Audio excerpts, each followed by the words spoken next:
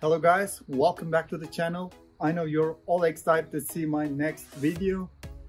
In this video, you're gonna find how I finished my dome using ceramic tiles. I will also show you how I add some insulation to my floor.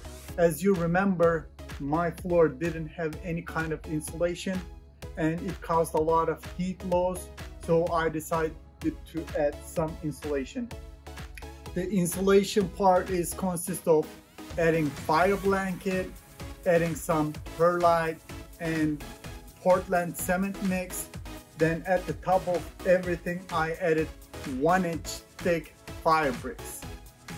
In my next video I will be adding natural ledger stone panels to the front and sides.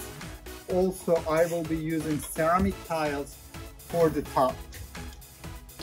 Today also I am very excited because my channel just hit 1000 subscribers. If you're viewing that video and if you haven't subscribed to my channel, please go ahead and subscribe now.